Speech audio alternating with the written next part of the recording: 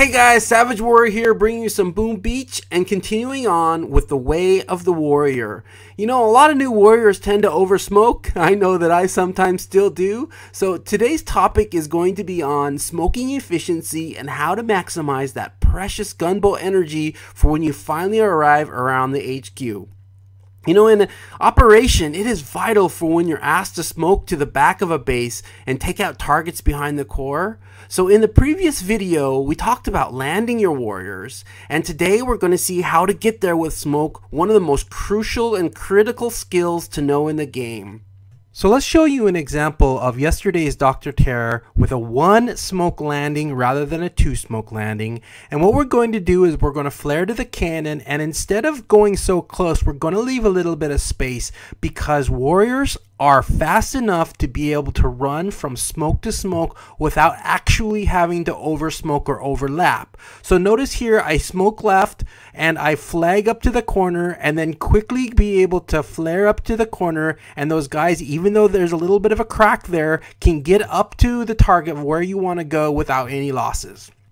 Okay, now this is a really important thing for you to understand. Like, notice, you know, instead, if you don't want to leave cracks, what you can do is you can actually throw 2 smokes over the area that you want to flare. So we want to flare up to the cannon. However, what you typically do, I showed you in the last video where you flare and then hit the smoke in the same spot.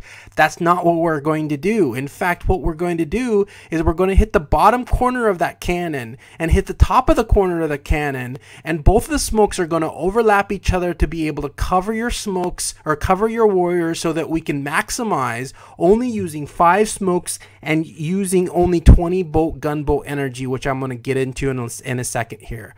So, you know, if you find yourself over smoking, this is one way you can save a lot of smoke, doing the same thing we did with 1 smoke down, laying it right there, and how it's overlapping right there, and we're going to flare. So that's 3 smokes right there, and now we only need 2 smokes to be able to get to our target.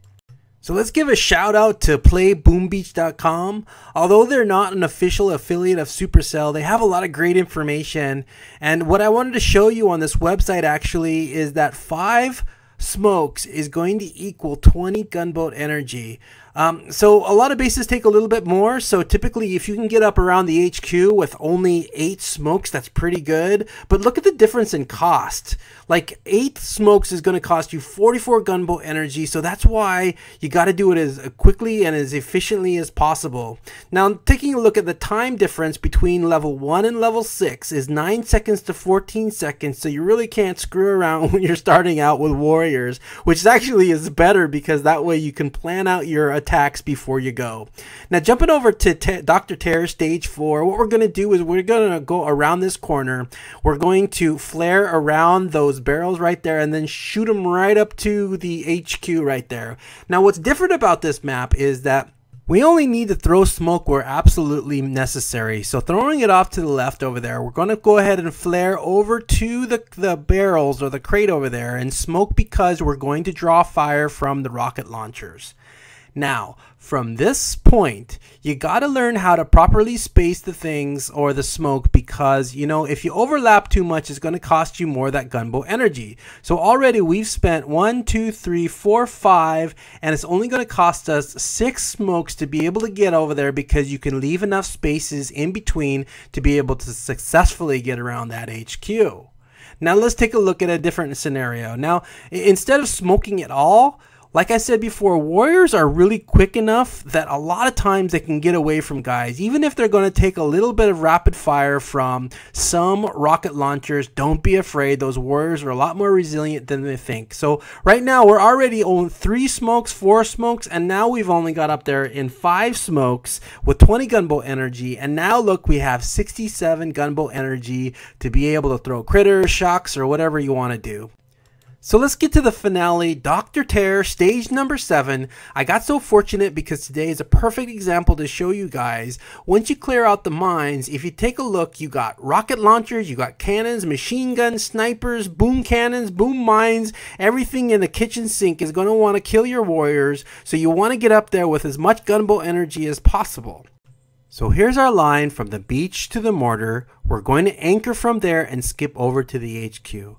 Now the problem is there's a lot of space, so the warriors are going to tend to run around like wild chickens on the farm with their heads cut off, but if we do it right, it's only going to cost us 4 smokes to get around the HQ.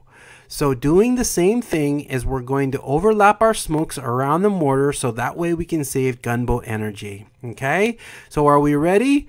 What we're going to do is we're going to flare directly to the mortar, and then we're going to flare or flag right there on the beach and unleash the warriors, smoking right there near the tree, overlapping our smokes and getting around the mortar where we flared.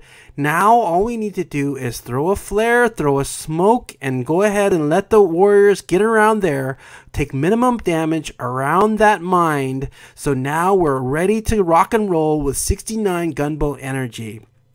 Now, shocking the flamethrowers, the rocket launchers, the mortars, the everything that you possibly can with 5 gunboat energy, throwing artillery right at the HQ. Those shocks are going to run out because the health of these bases is like phenomenal. But even though we ran out of shocks, we should be able to take that base right like that if you're careful, you plan, and you do your smokes properly.